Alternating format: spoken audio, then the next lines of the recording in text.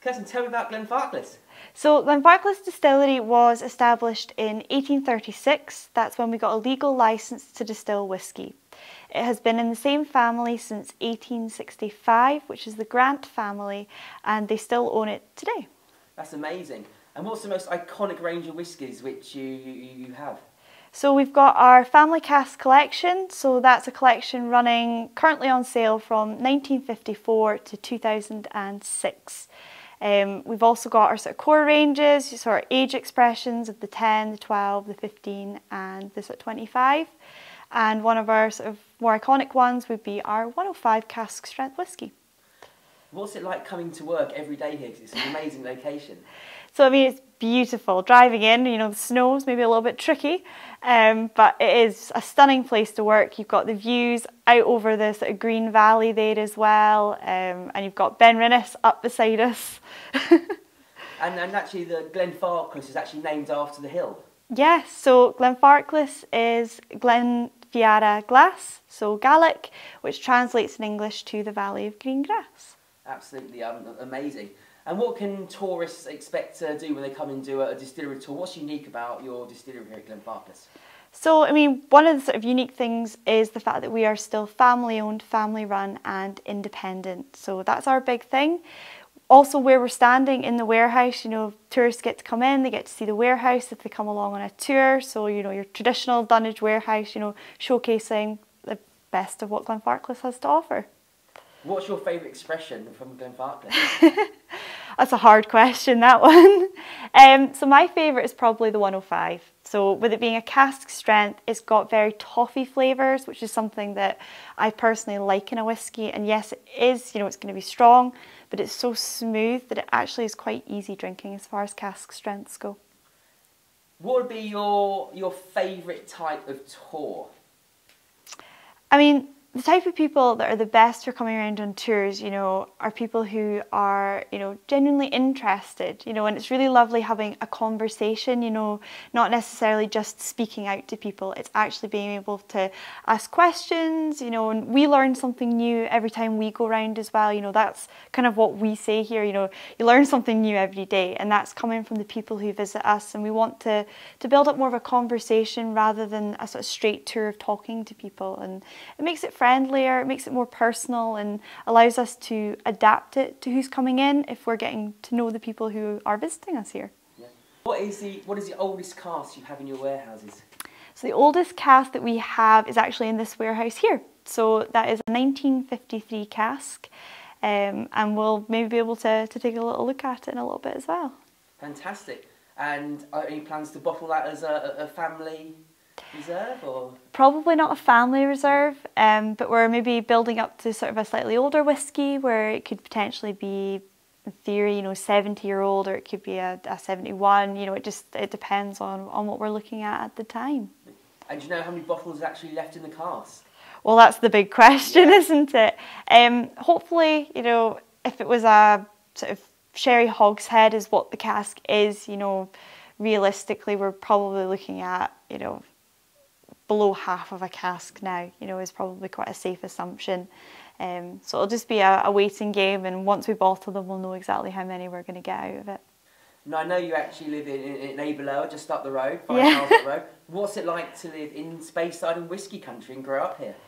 Well, you know, the irony is that if you live here, you get used to it, you know, and you don't necessarily always appreciate, you know, what's around you. And I think since working here, you know, it's really made me go out and go and visit other distilleries and really get to know what's actually around you in Speyside, you know, sort of tourism-wise as well, being able to tell people coming in, well, this is really good, you know, you should go and have a little look at this and stuff. So I think, no, it's a pretty beautiful place to live, especially, you know, River Spey, you've got mountains around you, you're, what, 45 minutes from Aviemore in the Cairngorms, so pretty stunning part of the world to live in. Yeah. So do you, where would you recommend that tourists go to? What's particularly beautiful about Speyside? Any particular lovely vistas for people to look at? For us as a local, would probably be the Lynn Falls. You know, it's beautiful, you've got the waterfall, you're actually starting to see the colour of the water is nice and dark, so the same as it is here, it's going to be naturally filtered through the peat, which gives it that darker colour, and it's like looking through a dark glass bottle, but it's a stunning photograph, and I think it made it TikTok viral at some point as well. So as a local, if someone's staying in Aberlour, they might be staying at the Downs Hotel or the Mash Tun, is there another pub that you locals go to in town and enjoy?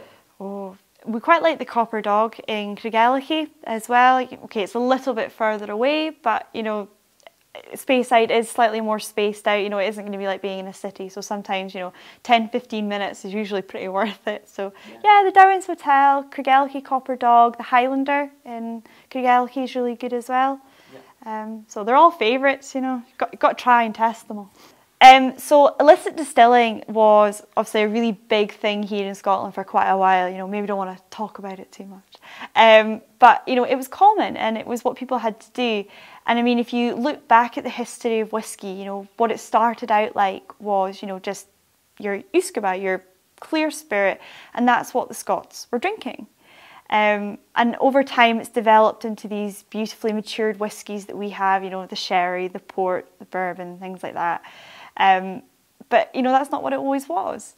And I think the funniest story that I have ever been told, and I will pass this along, is to do with the illicit distilling. And what they were doing was they were effectively hiding up in the mountains. You know, I got taken to look for an illicit still during lockdown, and you know, climbing over hills, you know, mountains, wandering the countryside for hours on end, wading through heather up to here, you know.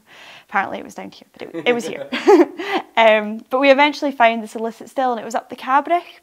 And I mean, all it was, you know, 3 stone walls, roughly my height, you know, set into the side of a cliff. And, you know, you had to fall down a cliff to get there, but you got there. And, you know, that's how they were distilling whiskey, right the way up in the mountains, out of sight of everybody that was, you know, trying to find them. And they were producing the spirit, and it was so, so popular.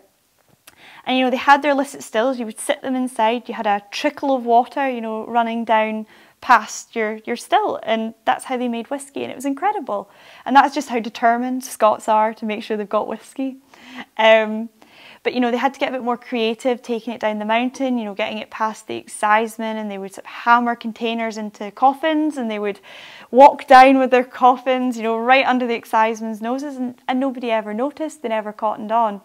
But I think the best thing I ever heard was they had, you know, casks, and they were nicking back casks of rich landowners who were having sherry and port casks shipped into the country. You know, they were enjoying the sherry and the port, and they were just chucking the casks away. So the distillers, frugal as ever, would nick them back, and they would fill their new spirit into them, and they would use it as a sort of upgraded way of carting their spirits down the mountain. But they found that when the exciseman came looking for them, they then had to hide, you know, and well, if they got their stills, there's nothing you could do about it, but it didn't mean you had to give them your whiskey. So they got creative, and they would bury the casks in bogs, and they would leave them, you know, for what, 3-4 years, and they would come back and go, you know what, I buried a cask there. And they found that the longer they left this clear spirit inside of the cask, the sweeter and more palatable it actually became. And you know, that's why it is for us traditional to use sherry and port casks to mature your whiskey in. So there you go, a little bit of history knocked down there as well.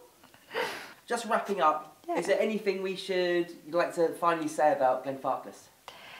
I think, you know, the biggest thing for us is the fact that we are family owned, and I think when you're here you tend to get a feel for that, and you know, it's a really nice place to not just work but to visit, to come round. We like to, you know, let people get up close and personal with everything, and I mean, okay, we're standing here in amongst all the casks and things, and I think that kind of sums us up pretty well. Thank you very much indeed. That's quite okay.